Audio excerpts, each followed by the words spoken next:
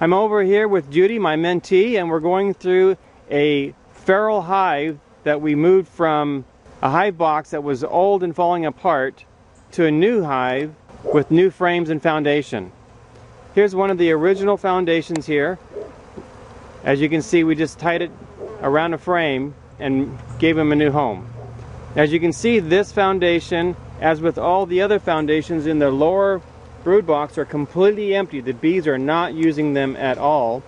And they have frames up here where they have not pulled, but all the queen activity and the bee activity, the honey storage and the egg laying are happening on the top brood box. So to get this hive prepared for winter and to get it to the right size, we're going to be shaking all the bees out of this box and completely removing this box and the frames and having a single layer brood box here. A couple things to think about when you're feeding bees. Judy put feed in here 2 months ago and hasn't checked it since then. As you can see, this feed here, it looks like it's gone rancid. And the bees hardly have any honey in here. They have actually no food stores. They have a little bit of honey around the larvae, but no food stores at all. Frames 1 and 2 and 10 and 9, which are the outside two frames of this box, do not have any honey in them. This hive will die during the winter without food stores.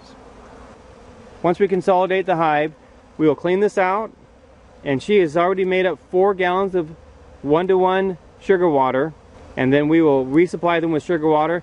She will make sure at least once or twice a week that she's checking this feeder to make sure they have plenty of sugar water. They need to take that sugar water and make stores for winter. When we opened the top cover here, there were bees inside of here, and she thought that this was not working, but it's actually working fine. I mentioned to her that she needs to put a brick on here so that the weight of the brick pushes the top down on top of here and seals it, because in my opinion, bees were coming in from underneath and getting inside. A rule that I have is whenever I'm feeding a hive, I have an entrance reducer on to reduce the amount of robbing. And we'll do that here also. We've shaken all the bees out of the old comb. I recommended to Judy, instead of burning or throwing away this comb, is that we put it in a solar oven and melt it to filter it out. Even though this comb looks black, which it is because of the years of use, once we filter it, it'll be beautiful golden comb. So if she'll allow me, I'll take it home and I'll put it in my solar oven and filter it. There'll be a link below this video on the very easy process of filtering beeswax, so you can use it to make candles, lip balm, hand lotions, and other honeybee hive products. I like the ratio of bees to real estate here much better than I did with the 2 boxes. Here is frame 1. As you can tell, it's very, very little done on this frame. In my opinion, it's because they had no need to take the effort and the resources to pull comb. If there's not honey or brood to store, then there's no need to pull comb, and so they'll use their resources for food and for the babies. It is not because it's plastic. I've got a couple different videos on plastic and wax foundation, and I have found no difference between the two, whether bees prefer wax over plastic. I definitely prefer plastic. There'll be a link below this video on the testing that I've done between wax and plastic. Here's frame 2. You can see it has very little honey in here. It needs to be filled with honey. The reason why I'm showing you these first 2 frames is because I want to come back here in a few weeks and show you the difference after we properly feed this hive and allow them to have enough food to put up winter stores.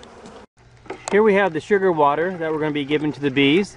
We're using a 1-to-1 ratio. That is either by weight or by volume. I prefer, because my math is so bad, just to use volume. What I have learned is that a 4-pound bag of sugar is the same as 1 gallon of water. So for me, what I do is I'll take for every 4-pound bag of sugar, I'll take 1 gallon of hot tap water and mix it together.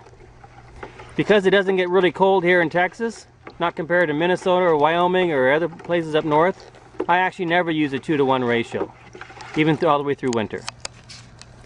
Now that we've stirred that enough so that it's dissolved, and by stirring it, it actually cools it down, and so it's actually ready to go into the hive. I don't even have to wait to let it cool down.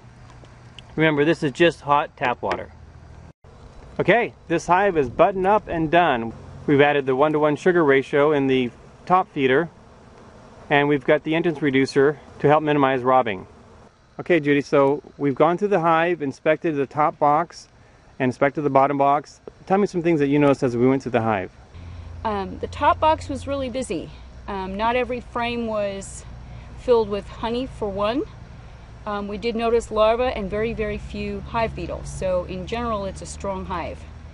It's also the last one of 5 that on this property has probably been here about 20 years.